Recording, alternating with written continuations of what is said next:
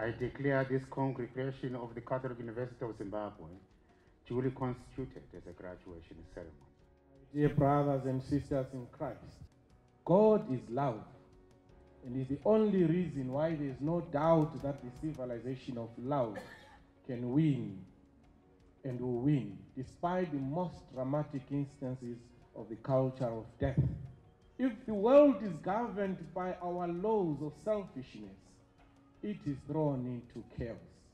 True and mature love realizes that we are one human family. We are workers, not master builders, ministers, not messiahs. We are prophets of a future, not our own. There's a time for everything under the sun. A time to sow and a time to reap. Today, the result on their student exam portal reads pass. And for that, we say to them, to their lecturers, and to their families, Amshope, Makorokoto, congratulations. It is an honor to represent this unified body as it comes from all the corners of our beautiful regions. As we reflect back on our academic struggle, yes, we have had our share of experiences and challenges, just like any other struggle. Think back, recount, recollect, and recall some of the experiences that we had here at the Catholic University of Zimbabwe. We recall the lockdowns, we recall all the restrictions that came in place that affected what we wanted most when we came here.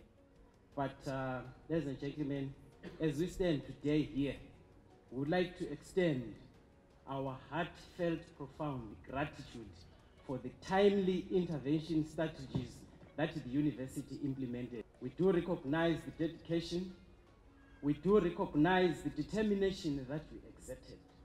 We are saying it is invaluable. Together, ladies and gentlemen, we have made history. I say a good morning to you all. I am privileged and honored to stand here and represent the GMBA E for Impact 2nd edition Zimbabwe.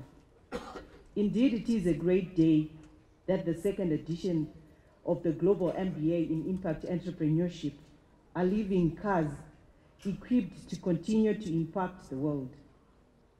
Nelson Mandela once said, "Education is the most powerful weapon you can use to change the world."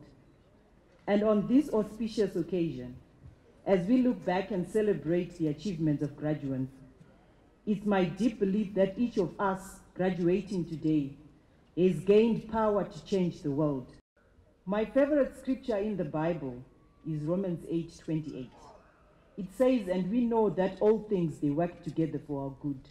If it were not for that which was placed in the hearts of those founders, there wouldn't be any good for us." So we thank God for that. By virtue of the authority vested in me, I hereby confer the degrees and other academic distinctions of the Catholic University of Zimbabwe to the candidates of these awards as listed in the program.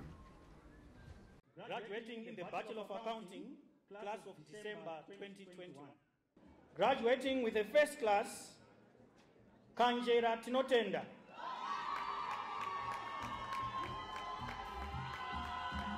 Graduating with an upper second class, Machipisa Simbarashi.